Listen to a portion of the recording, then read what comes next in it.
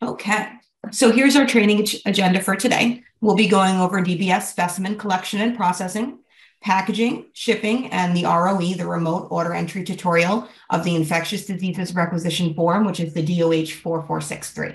We'll be going over the communicable disease reporting, the tutorial of the DOH 4189, which is a provider reporting form via ePRF, and also receiving test results.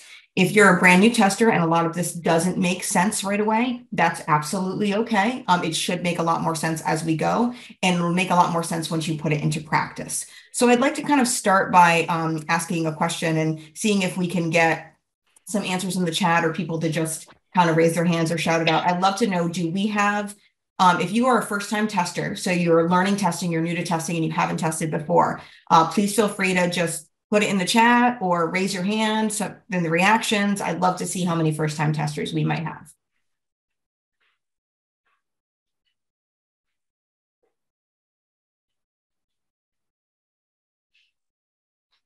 Oh, I'm seeing quite a few hands up. That's great.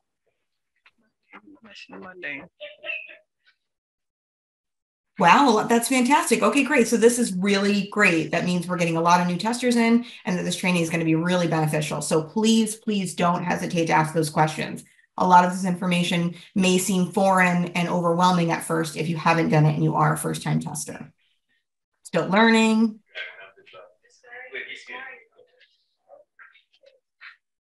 Started testing in May. Okay, so just a couple months in.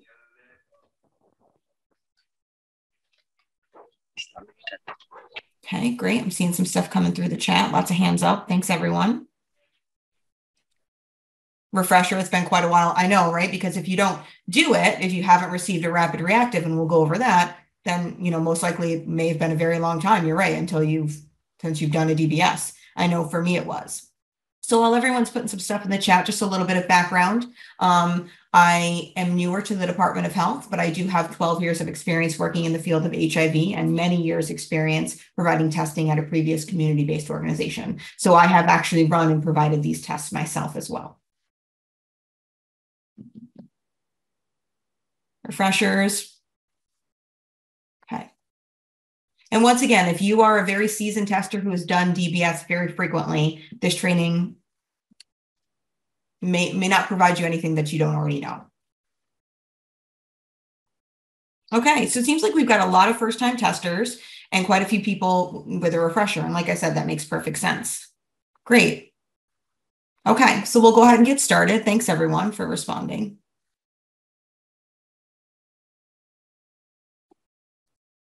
Okay.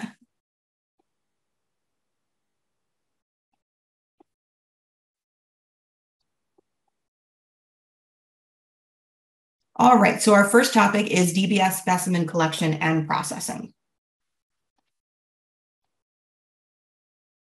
And let me just make sure I can see a version of myself. Yes, I can there. So that when I'm in presenter mode, unfortunately, I can't see all the other things. Just because I want to make sure that when I'm holding things up for you all to see that you can see it. Okay, fantastic. Okay, so to start, this is a great question for first-time testers. When do you run a DBS test? DBS tests are run after receiving a rapid reactive test result. So our folks here in the division that you receive your testing contracts from us, you are running that only after receiving a rapid reactive result. So that rapid test, whether it be a determine or a quick and insti, could take anywhere from 1 minute to 20 minutes to receive that result, usually done via the finger prick. Right? If you receive a rapid reactive, if you're not familiar with what reactive means, that kind of means a preliminary positive. New York State doesn't recognize one rapid reactive as a confirmatory for HIV. So that's another reason why we'll need to run the DBS for confirmatory. And we'll get more into HCV, which stands for hepatitis C virus as well. Okay. So here are some of the supplies that you'll need. Your finger stick supplies, right? You're definitely going to need your hand sanitizer, right? Your gloves, your Sharps container. Mine does not have a lid. It should have a lid. So please don't use this as an example. Your biohazard waste bags, and we'll have photos of everything as well. Your surface disinfectant, your spill pad or your barrier. That's kind of like a thick absorbent white piece of paper. your 70% alcohol, isopropyl alcohol wipes, some Band-Aids, and some sterile gauze, which definitely should be stored like in a package, not just out like this. This is just for demonstration purposes. You will need your DBS collection card, and it looks like this, right? Your DBS collection card. Looks like this on the back, and there's gonna be plenty of pictures. You will need your lancets. This, for those of you who are brand new testers, these are your finger stick devices. Yours may look a little bit different. They don't necessarily have to look like this. As long as they're a high flow blood volume lancet, this is the thing that you take the top off and you prick the finger with. Okay, you will also need your DOH 4463, your infectious disease requisition form, which we will go over in detail and exactly how to fill it out later. You'll need glassine paper, which is like this kind of thin absorbent paper.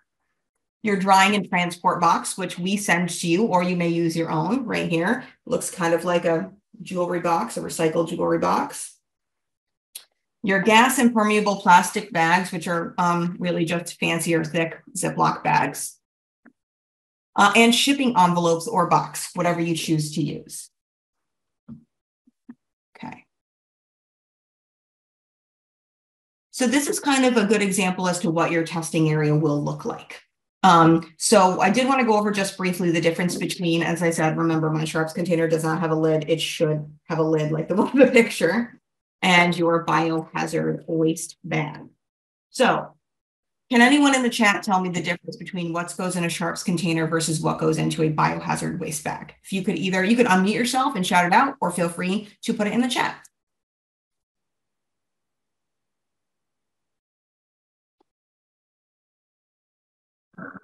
Blood goes in one and the needles go in the other. Great, thank you. Yes, I know that in the biohazard you put everything that has blood, and on the other one is the sharpening things, lancets, and those things. Yes, fantastic. Exactly, right? So sharps container, anything that's sharp, right? Whether syringes, the lancets, anything that's sharp, right? And obviously would be used to prick someone's finger, goes into the sharps container. So fantastic. You all answered that perfectly. And then like you all just said, in the biohazard waste bag, I'm sorry, I'll hold it up in front of me. The biohazard waste bag is, for example, right after you prick the finger, you'll take that gauze, wipe away the first drop of blood. That would go into your biohazard waste bag. Great, fantastic. See, we've got a lot of pros in the audience. All right. So is everyone familiar? Is anyone not familiar with any of the things that are seen here on the picture? We did just go over them, but if you have any questions, now is a great time to ask.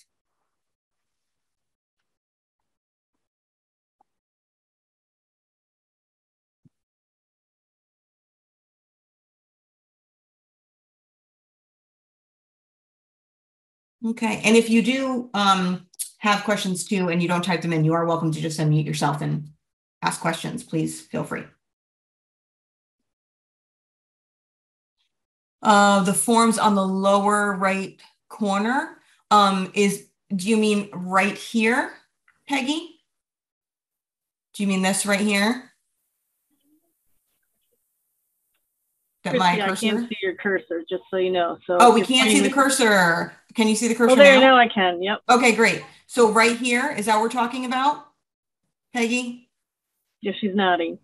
Oh, she's nodding. I'm sorry. I can't see everyone. I truly apologize. That's actually your DBS test card, just upside down. So that's actually your DBS test card upside down. It's called a protein saver card. Can I ask something? Please, yeah. The part that we pick the blood with, right? The lancet that goes in the biohazard, right? Correct? Or it goes on the sharp. I believe it goes in the biohazard. Yep. So the lancet right here that you take the top off and you prick the finger with, it's sharp, so it goes into the sharps container. No, the other part, not the lancet, the one that sucks the blood. The loop. The loop. Oh, yeah. I'm sorry. Yes, that goes into the biohazard. Yes, thank you. All right, thank you. But also the loop you won't be using for DBS. You'll really only be using that for your rapid testing. Okay, so for the DBS, what will we be using? Oh, I'm glad you asked that. You're actually not going to be using anything like a little loop, and we're going to get into that completely right now. Okay. So we're going to go all through that, but please feel free, Maria, to just, if you have more questions, please feel free as we go through to just keep asking. Thank you. You got it. I love questions, so thanks everyone. Okay. Martha, were there any questions that I missed in the chat? Just somebody noticed that the OraQuick test is for HCV and not HIV. Maybe want to mention that. Yep. And so we are going over DBS is run for both HIV and HCV. Okay. All right. So we'll go ahead and move forward. And I think a lot of the maybe some questions you may have will be really easily answered as we go. One has their hand raised. I'm sorry. Go ahead. Dervis has his hand raised. Did you have a question? Oh, no, sorry. I was not playing. Okay, no, that's okay. Great. Thanks everyone for noticing, because like I said, I'm in presenter mode, so I can't see it all. So I really appreciate everyone noticing those things for me. Okay, so we'll go ahead and move on to the next slide. Okay, so a lot of this you are already going to have down, right? So like this slide right here, we don't have to necessarily go over in detail, because since all of you are only running a DBS after doing a rapid reactive, you're already going to have all your supplies down, right? So you want to make sure, of course, that you follow all of these, but you should already have all your testing supplies down because you've already run a rapid. So make sure you change your gloves, get out your DBS test card, additional lancets, alcohol wipes, gauze, any other fresh testing supplies that you might need. Okay. You want to make sure that you describe, and we're going to go over that. So by the end of this section, you should, definitely really feel more comfortable with describing how blood will be collected for the DBS card right here. And you're going to explain the finger stick process, including the potential for more than one finger stick. Okay. So the first thing you want to do is prepare your DBS card. So under the name, you're going to put the client first and last name, and then in parentheses on the same line, you're going to put the client's date of birth, looking in this same format, exactly like you see here in this photo. Under date, you're going to put the collection date. The collection date is the date that you collected the blood sample. So it should be, if you're doing it today, it would be today's date. What goes in parentheses is the TCID. The TCID is something in AIRS, the AIDS Institute reporting system. Depending on the structure of your agency, you may have data folks or other folks who enter those things. You may or may not know the client's TCID. Please refer to your agency structure and your supervisor for how your agency likes to enter those things and who would enter those things, because all agencies do it a little bit differently. For criminal justice initiative funded providers, you offer anonymous confirmatory testing only in the correctional facilities, as you know. So in the name, you'll place a non-identifying client ID, and then the collection date will be the collection date. Okay, so I'll just pause for a second for any questions. Here is just, as I'm pausing, here's just like an example right here of how I filled out this card. I'm trying to, my virtual background makes it hard for you to see. Right, I wrote Jane Doe, her date of birth, and the collection date. Okay. So if you have any questions about this, please feel free to unmute. Or Martha, did we miss any in the chat? Can you explain good parentheses? I'm sorry, I couldn't hear you. So there's nothing in the chat, but I think I heard somebody just ask about the number in the parentheses. The number in the parentheses? And did you already answer that, Martha? It was not in the chat. It's a verbal question that somebody just asked. We stepped on each other, so. Okay. And not, so like the cards that we have don't have those, that we would be providing to you don't have those. Martha, did you want to add anything to that? Yeah, so the picture shows the TCID as well in the parentheses here. So depending on which program you're doing DBS for, You may or may not be putting the TCID on the card. Thank you. Hello, I would love to know, like, what is the SN number on top? Martha, did you want to take that one? The SN number, that's the lot number on the card from the dried blood spot company that manufactures it. Now, the ones that we are giving out to you, the lot number, it will not be kind of up top like this. It actually is on the bottom, very small on the back. And just to reiterate again, the TCID is in AIRS, the AIDS Institute reporting system for folks who are brand new. That is the AIDS Institute's client electronic medical record, for lack of a better word. And the data, the TCID is the basically client ID or the patient ID in AIRS, in the AIDS Institute reporting system. As I said, based on how your agency is structured, you may or may not be the one inputting that. So feel free to ask your supervisor, as you may not even know the client TCID, and you may have a data person that may put that in there. But all agencies do it very differently. So feel free to ask your supervisor. Okay. Martha, did we miss any other questions, or are we okay to move to the next slide? You're okay to move forward. Thanks. Hi, Christy. Yeah. Hi, I just put a question in the chat. So is the TCID number required on the DBS card? It is not, it is preferred, but not required. Thanks, Dana. That's a great question. So preferred, but not required. Okay. All right, so we'll go forward, and Martha will stop me at the end of each slide if there's questions that we missed. And Martha's also fantastic at answering the questions in the chat as well. Okay. So yes, we went through this slide. Yep. Okay. Now we're going to go to this slide. Basically, you want to choose a finger, right? So that's the first thing that you want to do. You want to ask the client, start rubbing their hands together, right? Warm them up, stimulate blood flow, right? You want to avoid the thumb and the pinky finger. The best options are your middle or your ring finger. Don't use the tip or the very center of the fingertip. Aim to press the lancet, right? The little sharps into the side of the fingertip at an angle. If at all possible, if you can avoid fingers that are bruised, maybe heavily calloused or scarred, you just do the best you can. If you can avoid it, great. If you can't, that's okay. Make sure that you are thoroughly cleaning the finger with your alcohol wipe. And then you're either going to wipe the finger dry with your sterile gauze, or you're going to let the finger dry completely, air dry completely before proceeding. Any questions about how to kind of select a finger?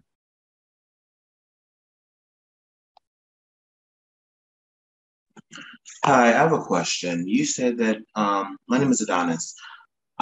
You said that not to go directly into the top of the finger or directly into the middle of the finger. The fingertip, yep. The fingertip. Go in at an angle. Why is that? The main reason why is you're going to get the best blood flow from that. Martha, did you want to provide any additional information? Yeah, it's usually a less calloused area. So the skin is a little thinner and will be more receptive to the lancet than the calloused end of the finger. Okay, thank you. Great questions. Okay. Sorry, I have a question. Yeah. Do you find it I don't know the right word, but do you find it maybe a little bit challenging when you're taking blood from someone that is an IV drug user? I think it doesn't matter if they're an IV drug user or not. I think really it matters if their hands are warm. That's one of the biggest things. It is, and I have done a lot of finger sticks for rapid, and I would say maybe probably no more than a handful of DBS, as we know we don't get as many of those. And I think the biggest thing isn't so much if they're an IV drug user, but whether their hands are cold or not. Okay. That's like the biggest problem I've had, especially in the winter or things like that, or just in general for folks who don't have, maybe have medical conditions, don't have good blood circulation. That's been the, for me personally in the past, that's been the thing I found the most challenging is the temperature of the hand, or if someone maybe has a circulation issue. I've not had issues with folks that use, that are IDU. Okay. I didn't know, I don't want to be offensive or anything like that. I just didn't know how to properly like ask the question, like that. So yeah, no, that's a good question. Thanks for asking. Thank you. It's really more the temperature of the hand and that the circulation is good. So you want to make sure that the patient client is maybe sitting down for a couple of minutes, maybe warm, something like that. Yeah. Absolutely. Okay. Absolutely. That's why we ask them to rub their hands together. Another thing too is if their hands are kind of cold, and I have this in one of the upcoming slides, but it's a great idea to ask them to, if you notice their hands aren't really warming up, they can stand up and kind of like squeeze their hands, maybe kind of gently get the blood flow going, because if they stand up and their arms are significantly below their heart, the great thing is that's a great way to get the blood flowing down into the fingertips. Does that make sense? Yes, ma'am. Yes. Great. Okay, great. Thank you. Of course. Yeah, no, these are great questions. I'm really happy everyone's asking questions.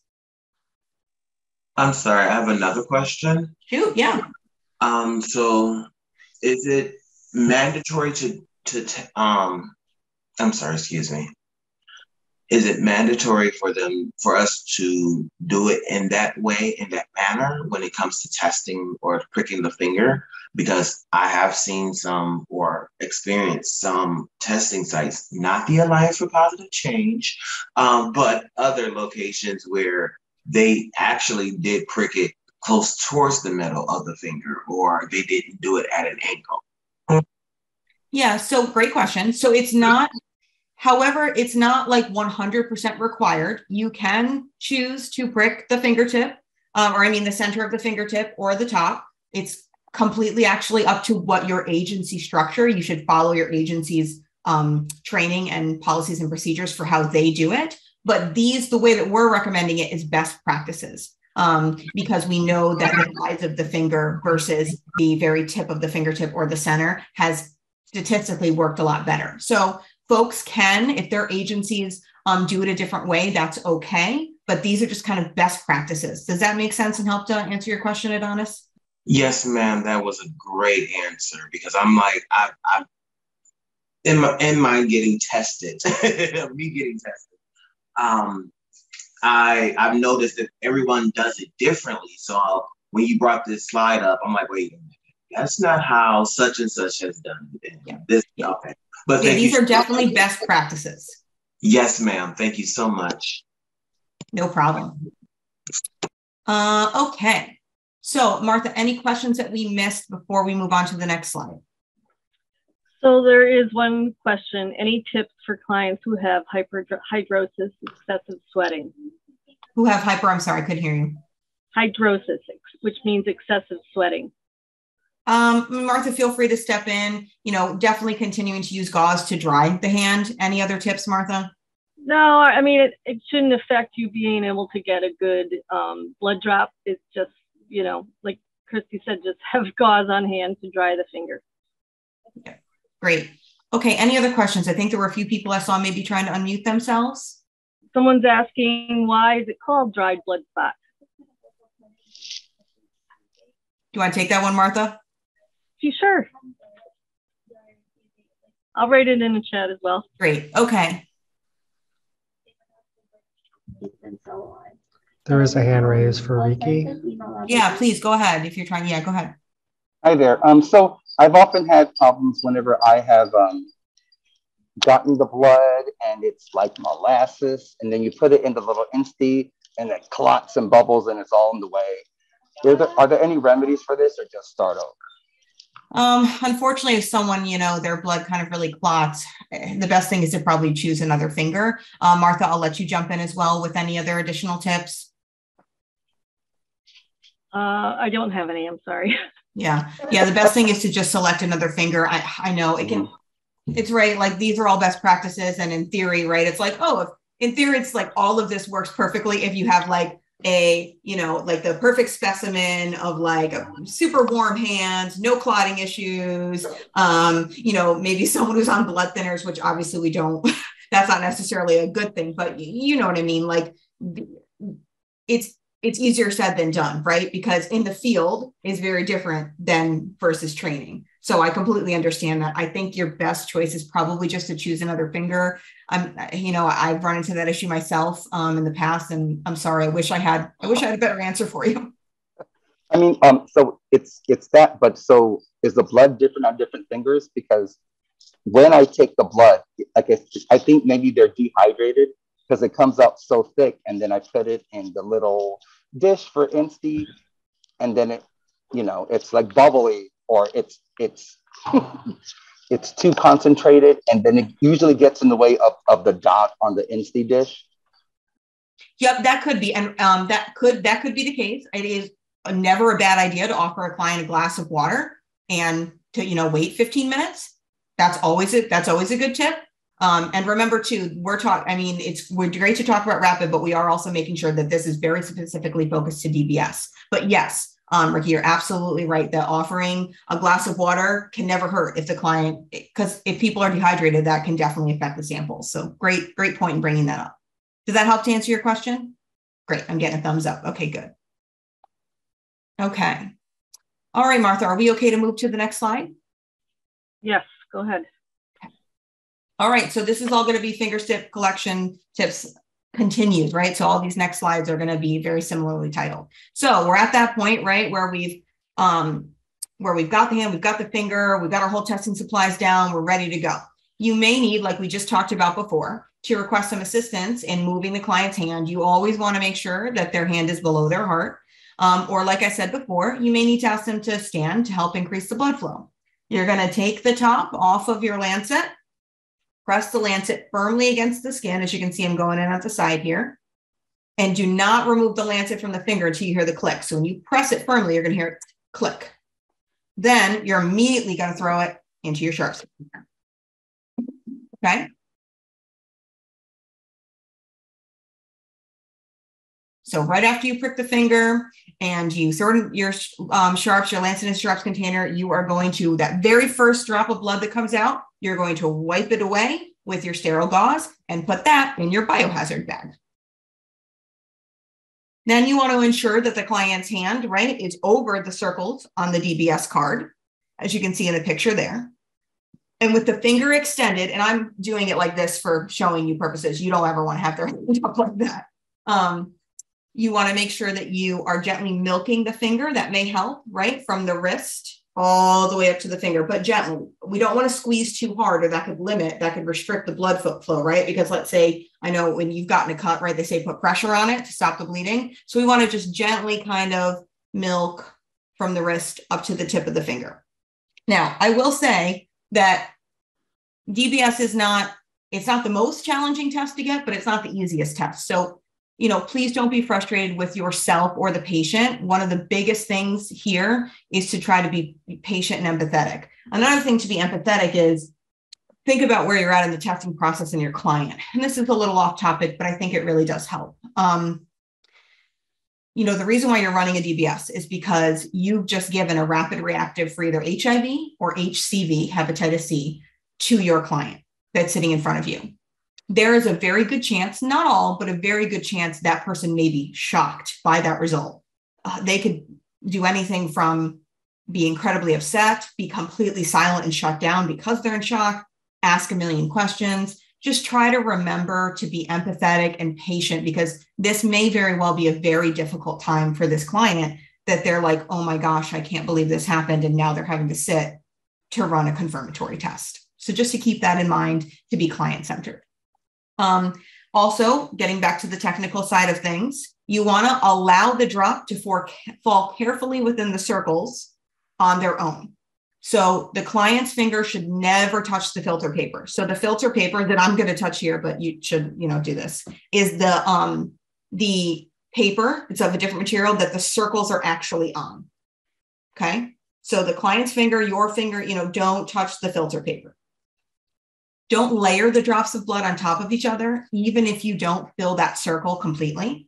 if the client's blood clots before completing, request consent to try another finger.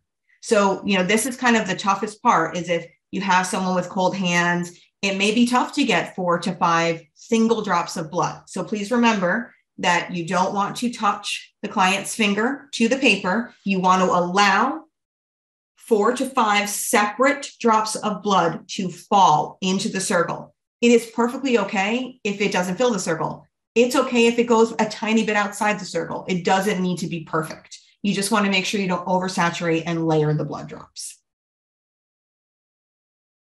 Each DBS card contains 4 or 5 circles. The ones that we've recently been sending out to all of you contain 5. Filling 4 or 5 circles is preferred. The minimum for testing for HIV or HCV is 2 full circles. If you happen to be testing for both HIV and HCV confirmatory, you must fill all of the circles. So if you're doing both HIV and HCV on the same test card, you need to fill all the circles in. If you're just doing one or the other, it's best to fill all the circles in, best practice, but a minimum of 2 circles is required for testing. The main reason why it's best to fill in all the circles is because if some of your specimens weren't accurate in, let's say, 1 or 2 of the circles, then they have 2 to 3 other circles. The lab has 2 to 3 other circles to be able to retest and not have to ask you to go back and get another sample from the client. Does that make sense to everyone? And I'll pause here for some questions. Luisa, did you raise your hand? Please feel free. Go ahead, just unmute yourselves. Hi, thank you. So would it be preferable to collect blood from the client's finger onto the paper? Could we also use the little plastic thing what is it called? That little plastic apparatus to like collect the blood? Yeah, the little loop. No, actually you're not. So you should not use that. You should not be using the loop. And off the top of my head, you're right. I can't, there is a name and I can't, it's like I'm drawing a blank. But you should not use the loop. Very good question, but no, you actually want that drop of blood has to free fall from the finger onto this test paper right here. So very good question, but no, you do not want to use the loop. Perfect, thank you. Okay. Any other questions? Christy, someone is asking, where do they get these kits? Oh, that's great. So if you are funded under the division of HIV, STD, and HCV prevention, which most of you, if not all of you are, and you have a CTR counseling, testing, and referral, so a testing contract, which is how the majority of you are funded with us here at the AIDS Institute, I actually provide all of the test kits. So whether you have a testing supervisor or how your agency is structured, it's very different. Someone will be requesting the test kits. There's a form that they fill out. I can send that along as well. Once I send out all of the PDF of the presentation slide, I can send that form out. But remember, if you are a tester yourself, you may not be the one filling out that form to request the supplies. It may be your supervisor or someone else at your agency. So please just ask your supervisor and follow your agency structure on who would request that. So I will send that order supply form along with the PDF of the slides as well. So really it's pretty simple. You fill out the form and then I send the supplies and I send the actual test kits, all for free out to all of you that are funded under the division. Great question. Okay. Any other questions?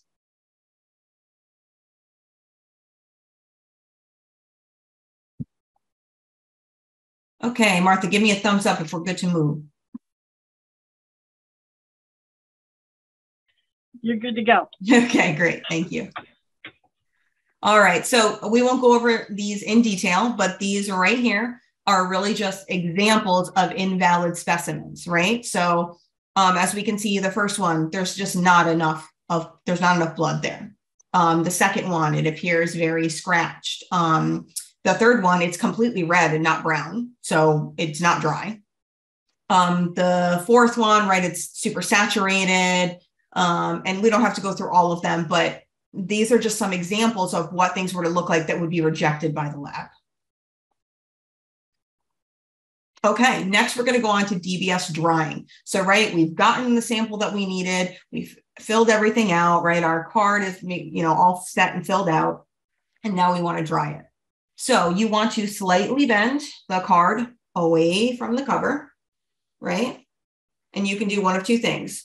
On a flat surface, you can either lay it. You want to just bend this back. I'm sorry, you can't really see. Bend this back a little bit and kind of lay it flat, because what we don't want to do is we don't want the actual test card, the blood, to get saturated and to seep into the back of this part of the card, if that makes sense. That's why it's kind of good to bend the cover away a little bit, so that when you're laying it, as you can see here, it has a little bit of space. So a couple options. You can take your spill pad and lay it flat and dry it that way, or you may use your transport box, which just looks like a recycled jewelry box. Now, these also, we provide these. So when your order forms come in, we provide these.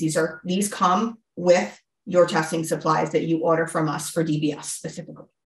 Okay, so what you're going to want to do is you're going to want to place your DBS. First, you're going to place your glassine paper down, right, in the box.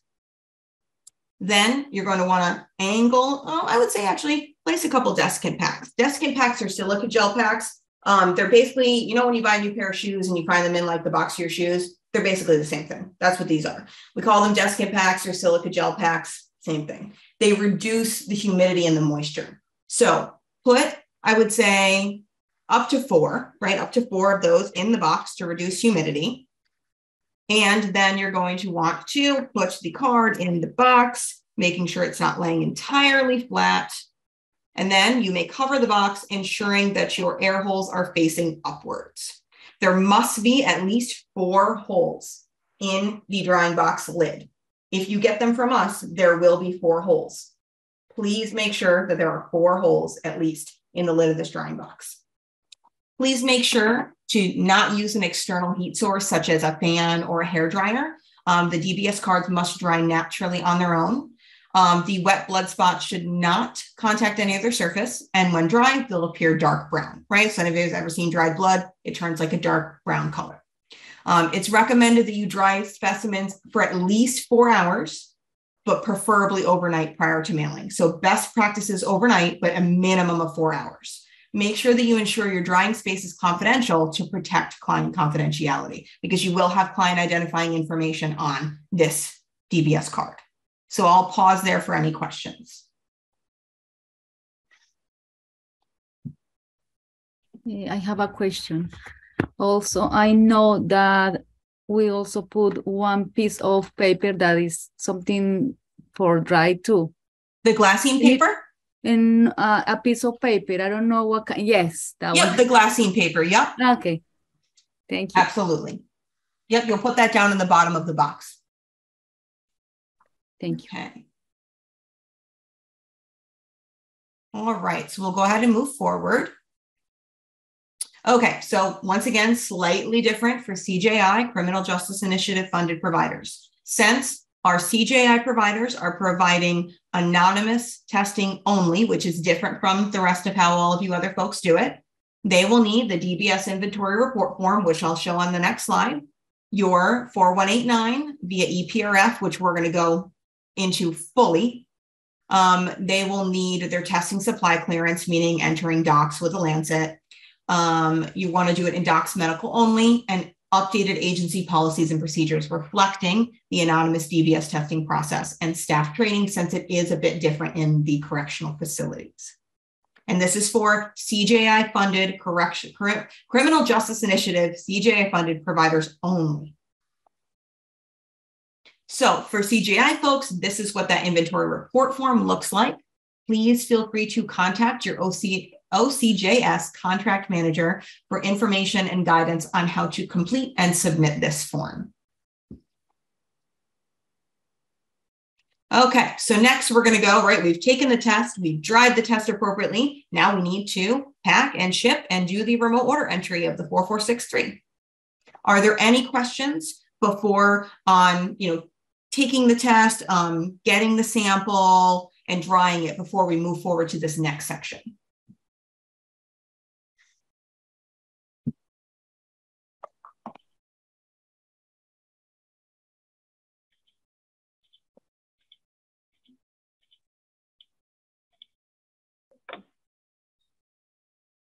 Okay. Nothing in the chat. Okay, great.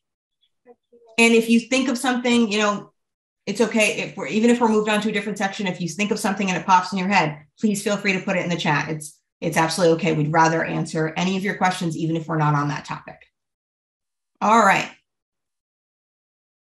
So packaging your DBS card, ensure your blood spots are completely dry, right? So you can see in this photo right here, can you all see my cursor? Okay, that they're looking kind of like that brown color. Fold the cover at the crease so it lays over the filter paper and tuck it into the flap. Verify that your client information matches your requisition form, which we're going to go over in a minute. Exactly. So when I say fold the cover at the crease, I mean like this, and then everyone sees the crease right here. You're just going to kind of whoop, fold it into the flap like that. Does that make sense? Okay. Follow the same instructions for both HIV and HCV DBS. Now, packaging the card. You probably will not have 8 DBS samples at once.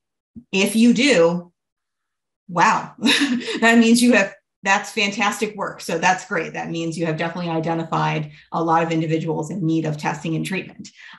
But for best practices, you may place up to 8 cards, each separated by that glassine paper into your gas impermeable plastic bag, which is just another name for your fancy thick Ziploc bag.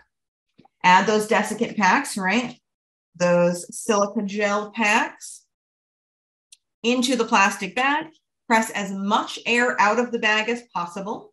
And then you can store the sealed bag at room temperature, but away from direct sunlight. Mail them as soon as possible, because all DBS cards, all test cards must be processed within 15 days from collection. And that 15 days includes the time the DBS cards will be in transit during shipping.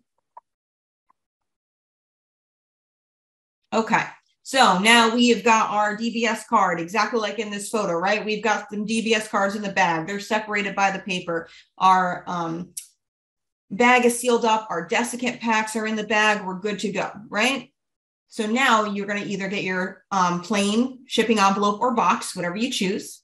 Remember, each DBS card must have that corresponding 4463 remote order entry shipping manifest printout included in the mailing envelope.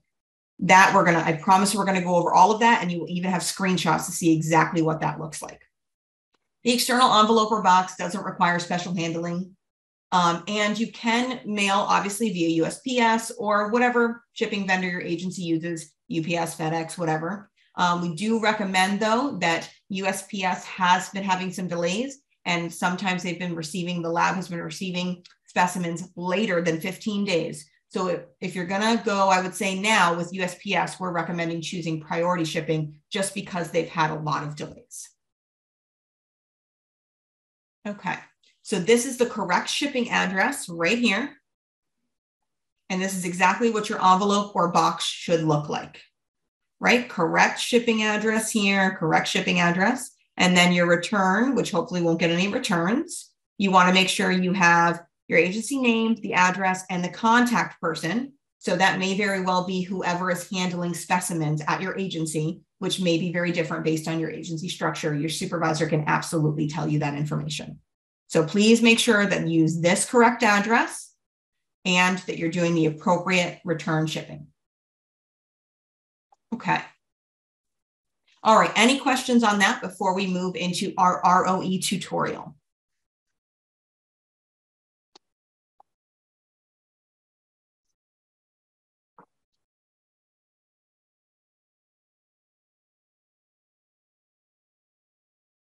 Okay, fantastic. So a lot of the next parts of the training are going to be very data heavy. So as I said, depending on your agency structure, you may or may not be the one filling out these forms that we're describing and going over, but it's a very important part of the process of submitting a DBS test kit. So that's why we want to make sure that going over these in detail, especially for folks, if you are on this training and you are the person at your agency that's going to be submitting these and you haven't done it before, these sections are going to be really important for you. Okay, so just as a reminder, the DOH 4463 or the Infectious Diseases Requisition Form is basically the lab form, for lack of a better word, that goes with the DBS test kit, right? So I put Jane Doe on here and her date of birth and the date. And I need to make sure to have a form with all of her information that matches this. Because if I send this in without the form with all of her information, they're not going to know who, the lab's not going to know who to match this card to, if that makes sense. So that's really what it is. It's a detailed form, but it's a patient history. It's her information, address, all the information that you can get. Okay. So all of this may seem a bit confusing, but please bear with me and ask questions. And once again, you may or may not be the person submitting this for your agency based on your agency structure. So Wadsworth has moved to submitting all DOH 4463s, infectious diseases requisition forms, via online, which is called remote order entry or ROE, through HCS, which is the health commerce system. And inside HCS is an application called CLIMS, which stands for Clinical Laboratory Information Management System. Very long, very wordy. If your agency's computer systems are down, you may still submit the paper version of the 4463. This form was updated in January 2022. The link to the form with the instructions can be found here, and all these links are active. So when you receive the PDF of the slides, you will be able to click on all of these links. Now, the remote order entry user guide, in case you need some additional information, you can find that at this link. And down below at the last link is a great quick start training guide. So if you click on the last link and you scroll down to training resources, there are some fantastic training guides on CLIMS, ROE, and some other great accessing test result reports. There's some great quick start training guides that will be really helpful for folks that are new to using HCS. Okay. Now I know that that was a lot of information, so I will pause very quick. If anyone has questions, unmute yourself or feel free to put them in the chat. Christy, there's been some questions about expiration dates and when the cards don't come in the original box, which is where the expiration date is located. And if they're unsure of the expiration date of the cards that they have, what do you suggest they do? Yeah, so we've actually switched to now on the order form, we're writing the lot number and the expiration date. So on go forward, that should not be an issue. On the order form that you'll receive that will go into the box or shipping envelope that we send out, you will receive the expiration date for your test so that you can notate that. Great question. Okay. Any other questions we can answer before we move forward?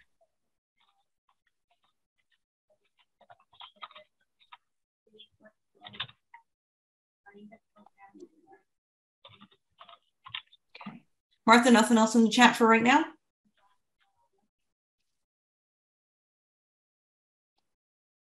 Oh, you're on mute, Martha. Nope, you can go ahead. Great, thank you. Okay. All right, so the first part of this is to set up an HCS account. At your agencies, this is now the way that you all receive test results. So at all of your agencies already most likely have, unless you're a brand new testing program, an HCS account set up. But these are the links to do that.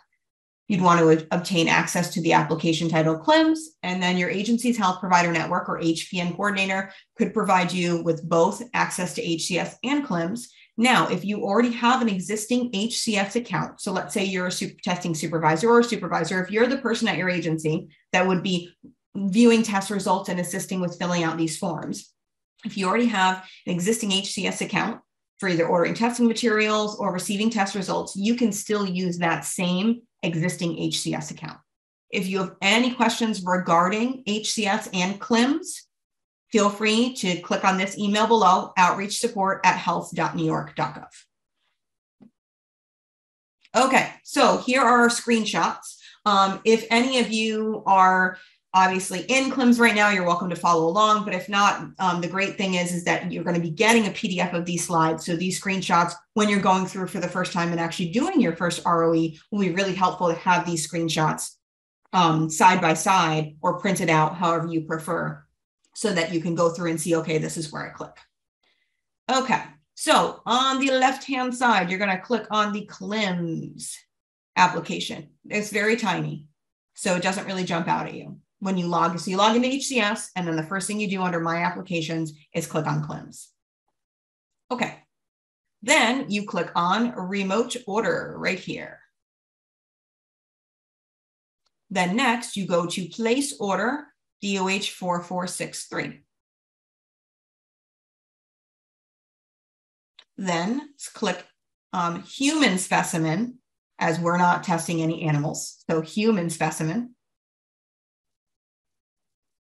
Then you're going to select your facility from the drop-down menu. I do want to take note, all of these screenshots are from a training environment that we use internally here at DOH. So these are not, any of the data you're seeing is fake data. It's nothing related to clients that are real. This is from a training environment we use for these purposes. So your facility, as you're already registered and have a testing program, you'll click from the drop-down menu. Okay.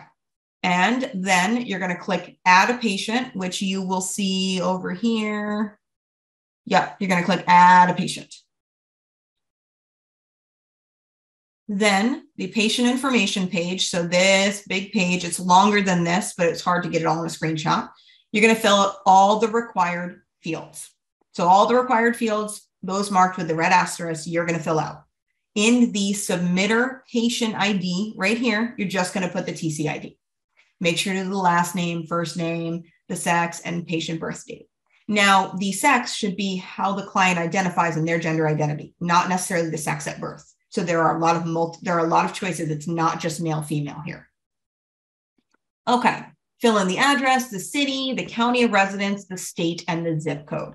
Full addresses are preferable, but not required. What is required is the county of residence and the state is required for submission. So that's at minimum. Once again, race and ethnicity are not required, but highly advised to complete this form. You always want to ask the client if they're pregnant. It's very important, particularly for HCV DBS testing. And if they're pregnant, check that box that they're pregnant and then state the trimester that they're in. Under the relevant treatment information, which you can't see in this screenshot, I'm sorry, but it's below.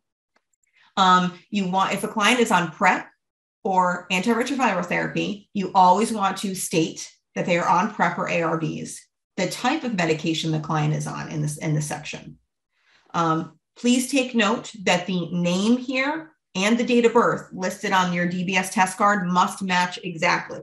So the name and the date of birth on the first line of your DBS card, spelling and everything should match exactly to what you're putting in here.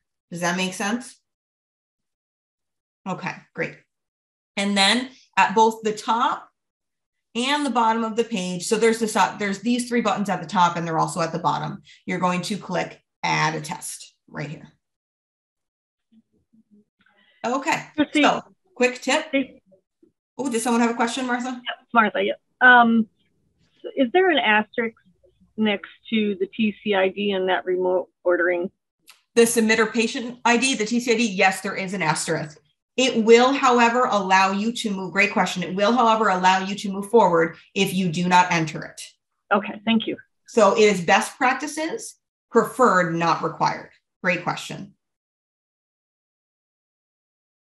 Okay, so just quick thing for CJI providers. As you're doing anonymous DBS testing, when you are completing this section, just place in the collection date, right? And a non-identifying client ID in the section. You don't have to fill anything else. It will not stop you from moving forward. Because you're doing anonymous testing in the correctional facilities, it won't stop you from moving forward if you just put in, like you just put in anonymous. So under like name, just put in anonymous, date of birth, just leave it blank.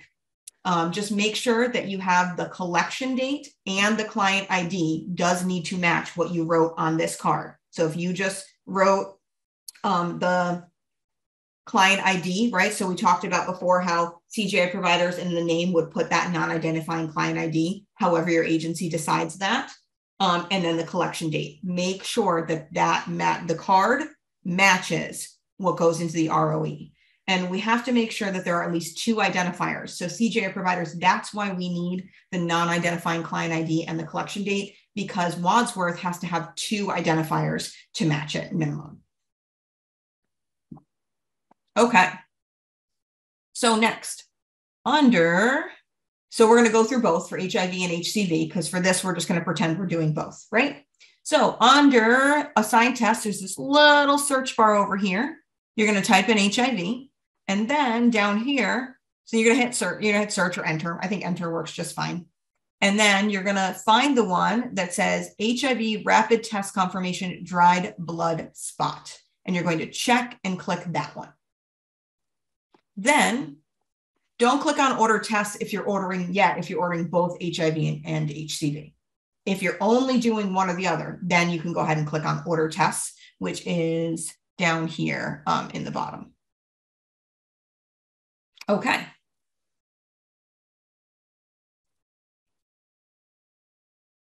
Please repeat that.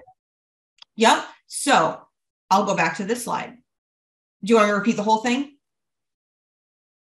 Yes. Okay. So in this search box, you're going to type in HIV. Then what you're going to hit enter or search. And what's going to come up is a bunch of different tests over here for HIV. You're going to select the one that says HIV rapid test confirmation dried blood spot. Then if you're not ordering any other tests, so if you're not also doing an HCV, you're going to click order tests. Does that make sense? Great. I'm getting a thumbs up. Perfect. Yes. Okay. Now next, same thing. Let's say I was doing just HCV. I would type in HCV up here.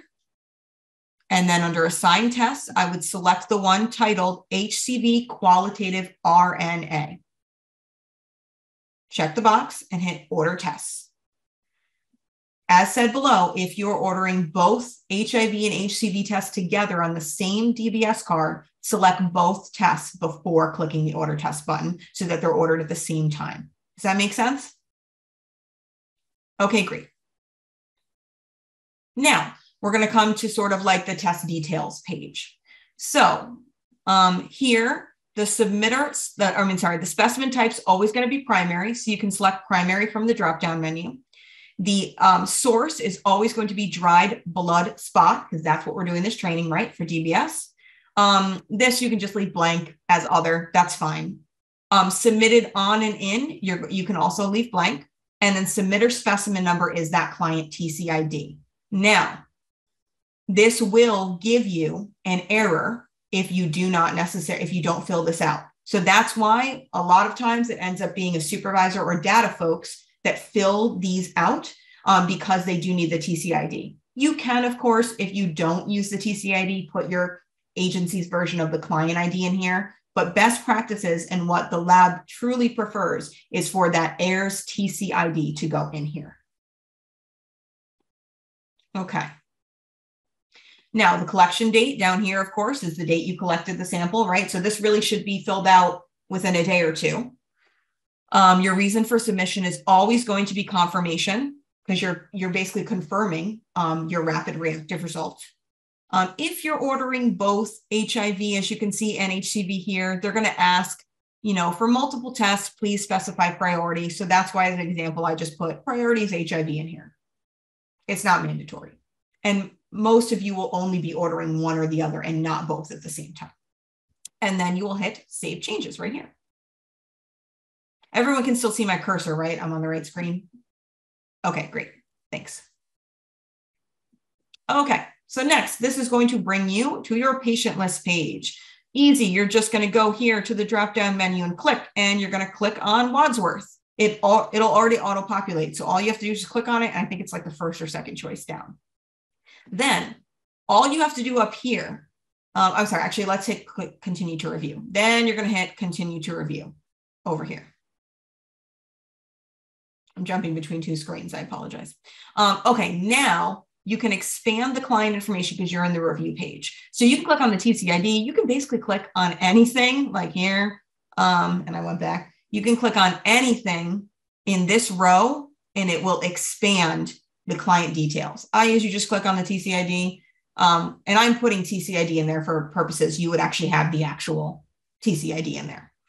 And and you can click on basically anything right here. It will expand. You want to scroll down and review all that client information, double check your DBS card, right? And make sure that all the information on there is correct. Make sure there's no errors, because if there is, you can always go back, and that's a great time to fix the errors. Once you've reviewed everything's accurate, you can go ahead and click submit, which is right here. Okay, this brings you to your shipping manifest, which means like you're done and you're like, oh my gosh, thank God, please, I'm done. So, because it was a long process, right? So your shipping manifest, this is what it will look like. When I was talking about the form that you needed printed out, right, in your shipping envelope with each DBS card, this was that page, the shipping manifest. So all you're gonna do is hit print order right up here. And then this is what your printed out shipping manifest will look like. So per client, most of you will not be submitting more than one DBS at a time. But if you are, per client, you're going to print out this form. It will look exactly like this. As you can see, it would have the client's TCID. It would have both tests. It would have everything, where it's coming from. It will have everything you need. And these are the barcodes that are the lab scans to make sure that they're matching the DBS card to the right patient. So they cannot accept your DBS sample unless you have this form printed out and placed into your shipping envelope or box. Okay, so that's the end of how to fill out the 4463 infectious diseases requisition form. I know that was a lot. I'm going to pause for any questions.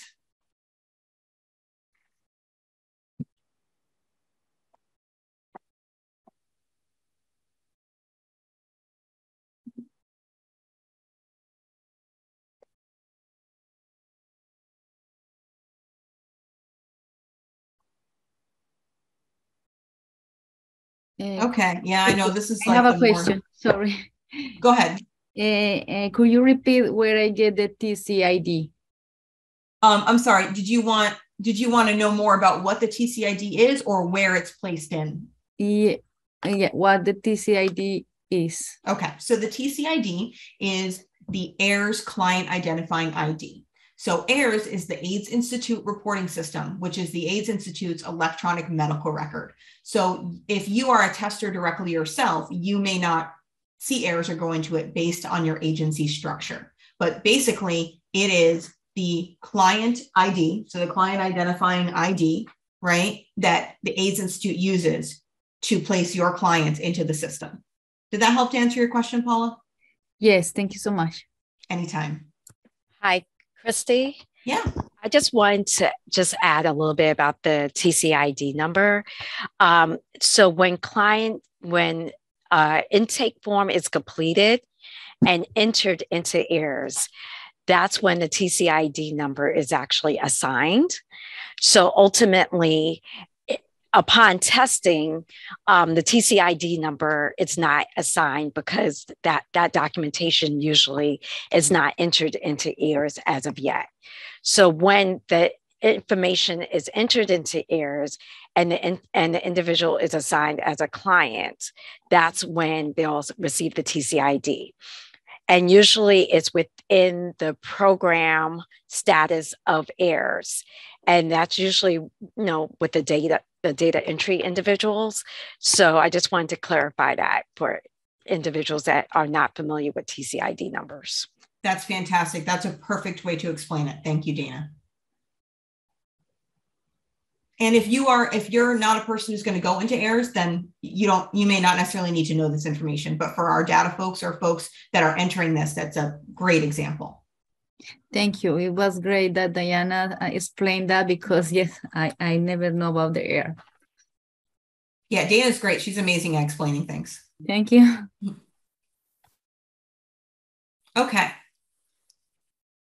So the Wadsworth, which is the lab, right? These are all of your contact folks in case you do have specific questions. I mean, of course, you can reach out to me and my contact information will be at the end. But if folks have specific questions for Wadsworth, these are great resources. These folks are great resources. For their phone numbers and their emails are right here for you. Okay, now we're on to our last section. All right, communicable disease reporting. So, communicable disease reporting. Wadsworth will submit all reportable, Wadsworth is the lab, HIV and HCV lab results to the eClair system. I really like the name of it also because I love eClairs, per New York State Public Health Law. So eClairs, as you can see above, stands for the Electronic Clinical Laboratory Report System. Reactive HIV confirmatory and reactive HCV confirmatory, RNA only, test results report will be made by Wadsworth, the lab, to the local health department in the county in which the patient resides in and will be submitted within 24 hours of diagnosis. HIV results are reported statewide, while HCV results are reported countywide. Please take note, once receiving an HIV reactive / positive confirmatory DBS result, as providers, you will be required to submit the DOH 4189 provider reporting form. So this 4189 provider reporting form is for HIV only, and it is not for rapid testing. It is specifically if you conduct a DBS that you send into Wadsworth and they let you know that, yes, we received a reactive, a positive, right, result. That's when you would fill out this 4189 provider reporting form. It needs to be filled out, once again, no more than 14 days, but best practices is to complete it as soon as you receive the result from Wadsworth. Please complete all provider reporting forms via the ePRF in the HIV/AIDS provider portal application in HCS. So once again, it's another application in HCS, which all of you have, all of you at least have someone at your agency that has access to it because you all already have testing programs set up. Now, to move on to talk about confirmed. Yes, go ahead. I'm sorry. What table? Did you have a question? Yeah, I guess so. I don't think they have a question, so we're going to move on.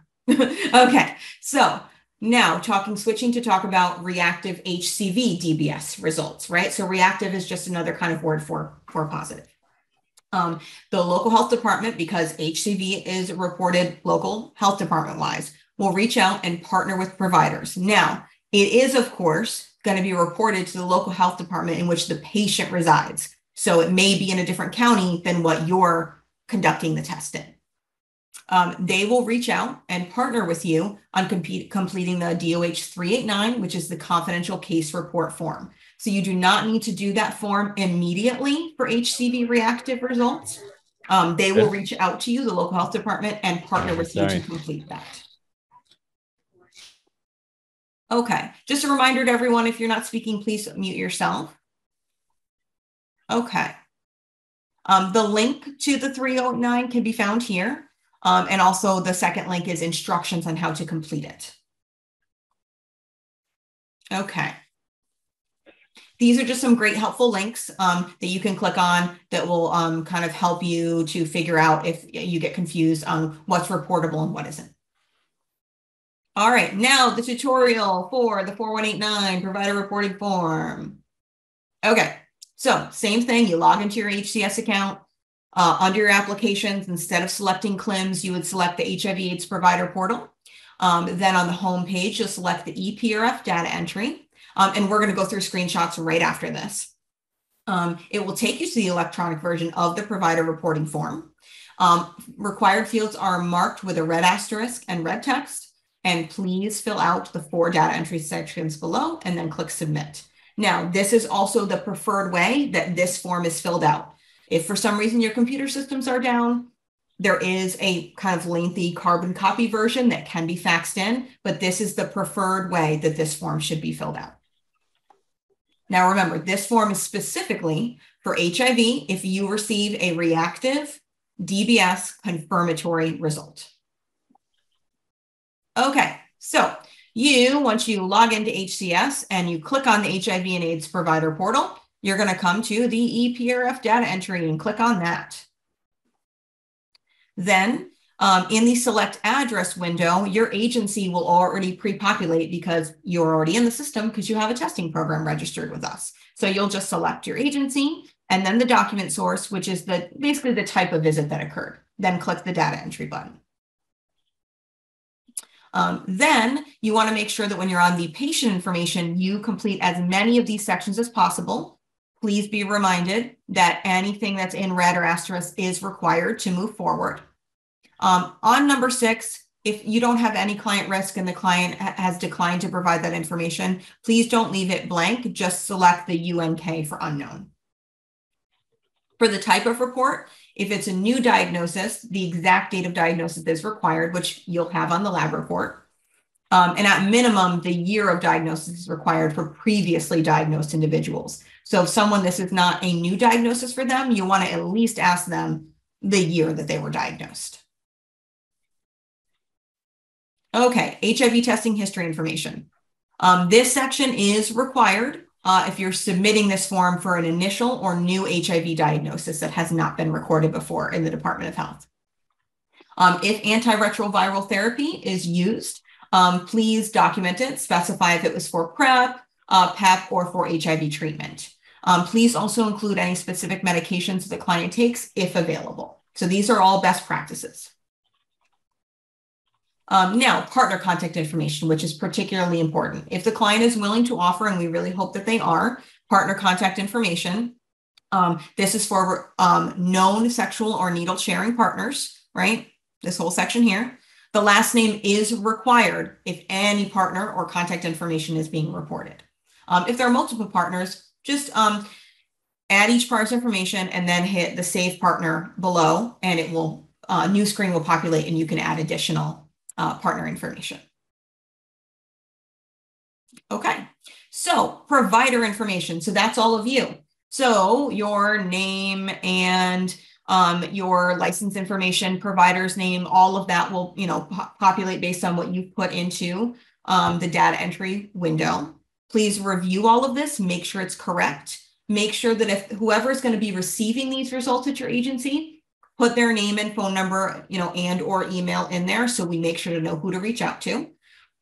Make sure that you follow your agency's protocols for filling out the section. Every agency will have a different person who would be receiving these test results. Then you'll click submit. Christy, there's a question in the chat asking what if the tester doesn't know the partner's name? If they don't know the partner's name, unfortunately, then there isn't. Do they have any partner contact information like phone or email? So put in whatever information you have. Yeah, put in whatever information that you have. I know, especially, it can be easier said than done. Not all partners, they may not know their partners, they might know the first name, but not the last name. So basically we just do, these are all best practices. In theory, obviously, we just do the best that we can with gaining the information that we can from clients. And we want to remind them too that it's confidential. So, and folks can choose ways that their partners are notified. Partners, partners can be notified, oh, you've been exposed to something. They don't, partners can choose their level of privacy and confidentiality in terms of notifying their partners, and partner services is fantastic with helping with that. Okay, so if you have any questions about reporting, you can definitely reach out to the Epidemiology Bureau, and their email is fantastic. I've reached out to them before, and their phone number is listed for you here if you have any questions. And you can also ask me. Okay, now our last part is receiving electronic test results via HCS. We're just going to go through this briefly because the majority of you that receive results are already seasoned in doing this. So same thing, you will need an HCS account. Any questions, you can reach out to outreachsupport@health.newyork.gov. Wadsworth, so the lab, is solely providing test results for, let's say the urine samples for chlamydia and gonorrhea that you might submit. They are solely providing test results via CLIMS. So any test results that you're submitting to the lab, they are providing test results online. They're not providing paper printed out copies. But the great thing to do that you can do online in the CLIMS application is track your specimens. So find out, where they are in processing, especially if clients are concerned and want to know where their specimens are at in terms of being processed. You can receive those email notifications when the results are available, so you know and can go right in, and you can view all the test results. So it's actually really handy. So we're not going to go over this too much in detail, but this is just kind of how you, once again, we already, get access to HCS and the CLIMS application to receive your test results. You can log into HCS, select the CLIMS application, and then you'll select either specimen reports or specimen receipts. Your reports, your results will be available for 90 days. And then if you want to set up email notifications, which I highly recommend if you are the person at your agency who receives results, click on My Preferences and enable email notification. So that about sums up our DBS training. I know that was what we covered a lot. Please, as a reminder, if you have not put your name, the agency you work for, and your work email, so that we can not only keep track and verify your attendance, but also so that you make sure to receive the handouts and the PDF version of the slides. So we'll kind of wrap things up by, this is a great time to ask any questions that we didn't cover. It doesn't matter what section of the training it's about. Feel free to ask any questions now, whether it be unmuting yourself or placing them in the chat. Hi, I have a question. If we wanted to just to do a refresher, will we be able to just go ahead and jump into the next training that's scheduled for September? Absolutely. Thank you so much. You got it. No problem. Yeah. If you feel like you want another refresher, you're welcome to join. Send the link to your colleagues. Absolutely.